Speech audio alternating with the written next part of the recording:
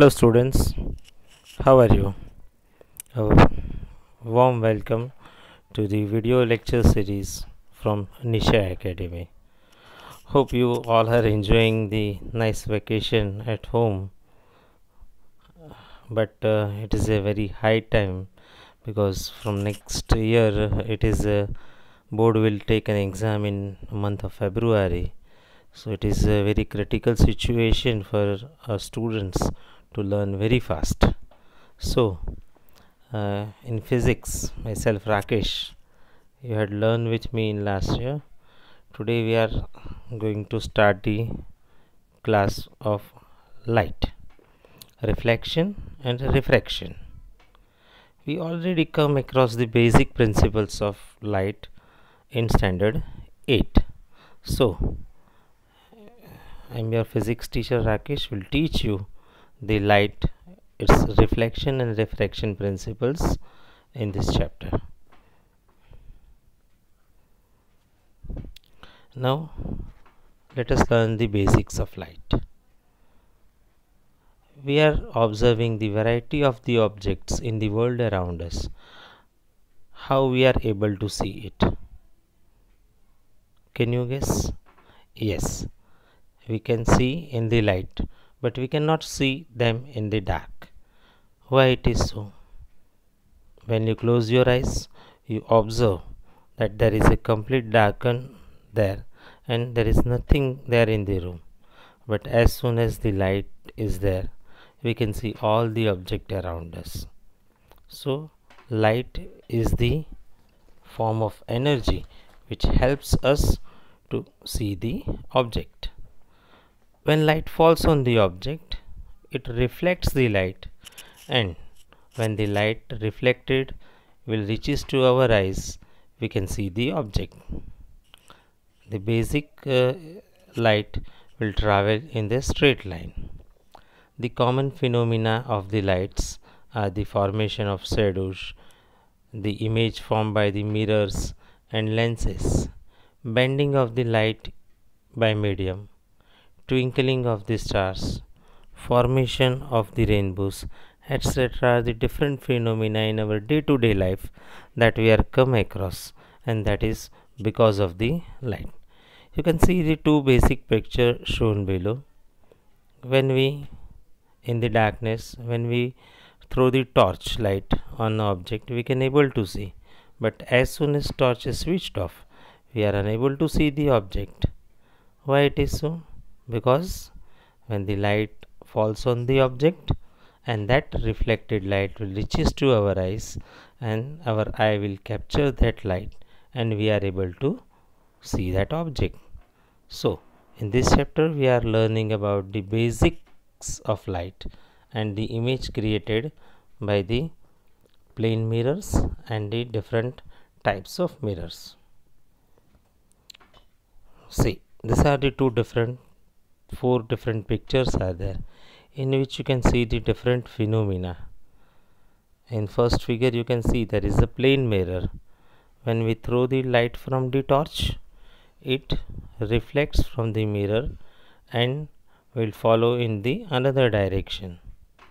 In the second figure you can see there is a glass of water and there is a two straw which is inserted, but from the outside you can see that the straws are broken.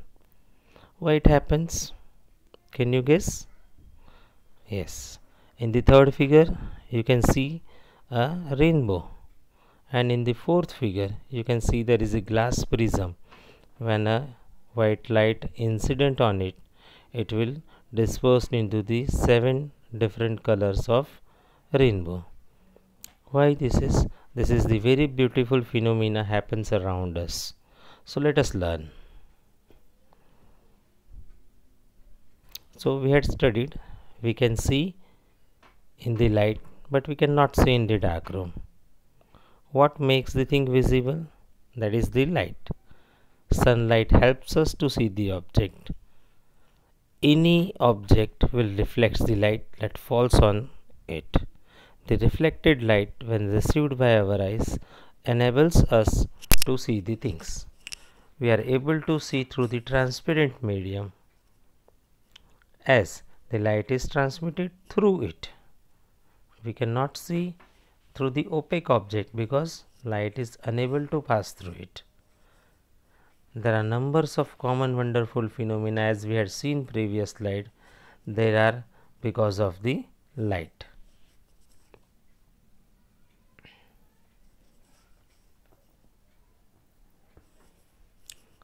Reflection of light. We had already come across the two basic principles in standard 8. Let us recall. When light falls on a highly polished surface like a mirror, you do have a mirror in your house. Try to make an experiment with that.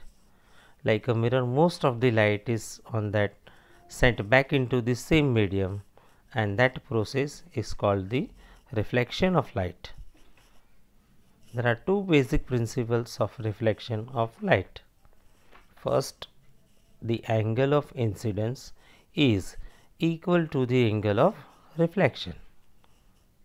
In the first figure, what you can see there is a plane mirror, and on the left side there is an incident ray which makes an angle with a normal to the plane mirror. When it falls on the mirror, it reflects back into the another direction, that is called the reflected ray. Again, the reflected ray make the same angle as the angle of incidence. So, the second principle tells that the incident ray, reflected ray and the normal to the mirror at the point of incident all lie in the same plane. So, these are the two very basic laws of reflection of light. Let us see how an image formed by the plane mirror. I think we all have a very plain mirror in our house. So, try to observe the observation which is listed below. First, the image is erect. Erected image means it is not upside down, but it is straight as you are. Second, the image is of same size as the object. When you are standing against the mirror, you can find that the same image of yourself is there in the mirror. In the height, length, width, all are the same. Third, the image is at the same distance from the mirror as the object is in front of it. Means if you are standing 1 foot in front of your mirror, the image is exactly 1 foot inside the mirror. Third is image is virtual, cannot be obtained on a screen. So, if there is a screen behind the mirror, we cannot get an image. And the last is the image is laterally inverted. Now, what is means by laterally inverted? When you raise your right hand, the image will show you the left hand. When you are raising the left hand, the image will show you the right hand. So, it is exactly laterally inverted image that are formed by the plane mirror.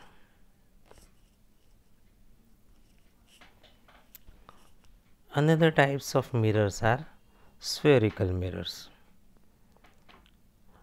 Do you have the spoon in your home? Yes. Do you have any vessel in your home? Yes. Take any steel vessel and try to observe yourself inside it. You can see that the different image that you had observed in the mirror. Why it is so?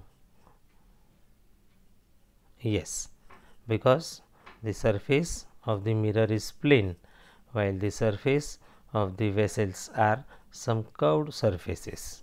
So, this curved surface of shining spoon can be act as a curved mirror. Most commonly used type of curved mirrors are spherical mirrors. The reflecting surface of such mirrors can be considered to form a part of the sphere. So what it indicates? If we take a sphere and we take a part of that sphere, and that sphere will make a polish on the either side, will act as a mirror. Such mirror whose reflecting surface are curved, spherical in shape, are called as a spherical mirrors. Spherical mirror is the curved mirror and which is the part of hollow sphere. Spherical mirrors are of two types. One, they are concave mirror, and the another denoted as a convex mirror. The concave mirror. What the concave mirror is? Concave mirror is a spherical mirror whose reflecting surface is the curved inward. On the left hand side, you can see that the incidence rays are coming from the left side and they are strike on the curved surface, but they are not sent back into the straight line as they are coming. Why?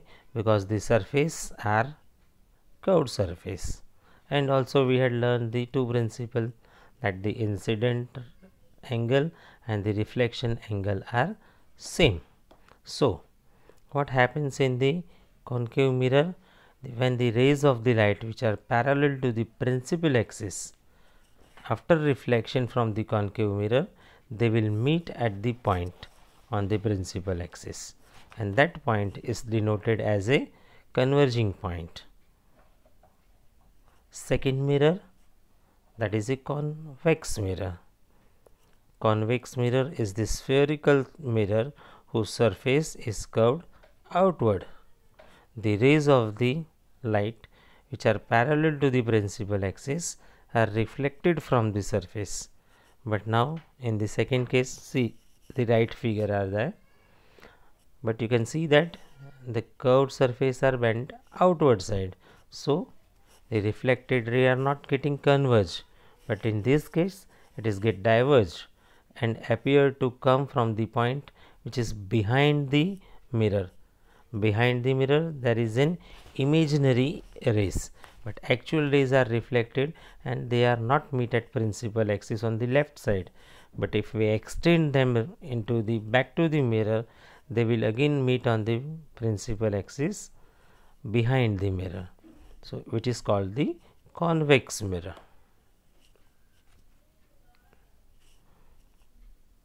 Before we will start to study about the images which is produced by the spherical mirror, we have to learn some basic terminology regarding spherical mirror. First is the center of curvature. Center of curvature is the point from which the spherical mirror is made up. So we can say that it is the center of the sphere of which the mirror is the part. We can define them that as a C. Second, radius of curvature. Radius of curvature is the radius of the sphere for which the mirror is the part. So we can say that if we are having a circle and we cut a small part from that, so circle of the radius is considered to be the radius of that particular part. So it is the radius of curvature. Third is a pole. Pole is the center of the spherical mirror which lies exactly on the mirror. Fourth is the principal axis. Principal axis is the straight line which is passing through the center of curvature and the pole. We can denote it at a XY line segment. Fifth, the principal focus. Now what is principal focus? In a concave mirror, the rays of the light which is parallel to the principal axis reflected from the surface and meet on the point on principal axis. See, again in the previous slide, they are meeting on the principal axis. So it is denoted as a F. It is the point on the principal axis. In the convex mirror, the rays of the light parallel to the principal axis, after reflecting, they are getting diverged. But if we extend all that rays behind the mirror, they will again meet at a point behind the mirror, which is also called as a principal focus. See the right figure, it is behind the mirror, we can denote this F. So in both of the figure, the F is denoted as a principal focus, or we can say it is a focal point. And the last is focal length. Focal length is the distance between pole and the principal focus. In a spherical mirror, the radius of curvature is twice that of the focal length. So we can say that if R is the radius of curvature and F is the focal length, then R is equal to 2 times focal length, or we can write focal length is equal to radius divided by 2. See this figure. In this figure you can clearly identify all these 6 terms. C, center of curvature. P, which is lies on the surface of mirror, which is considered as a pole. F, F is the principal focus. We can also define it as a focal point. C to P, the line segment CP indicates the radius of curvature for which the mirror is a part. And PF, PF is the focal length. And XY, XY is the line segment which is passing from the center, focal point and pole, which is considered as a principal axis. So these are the very basic things about the plane mirror and the spherical mirrors. In the next video, we'll consider that how the spherical mirrors will create the image and what are the different distance at which we can put the object and how the image are formed. Thank you.